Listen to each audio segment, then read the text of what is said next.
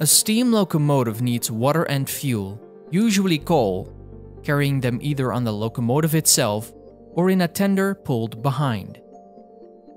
The fuel is used to run a fire inside the engine, burning inside what's called the firebox.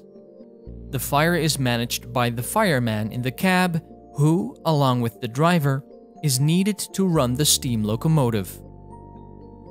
The firebox sucks air from underneath the train to keep the fire from starving. The solid fuel sits on top of grates, through which dead ash can fall down into the ash pan.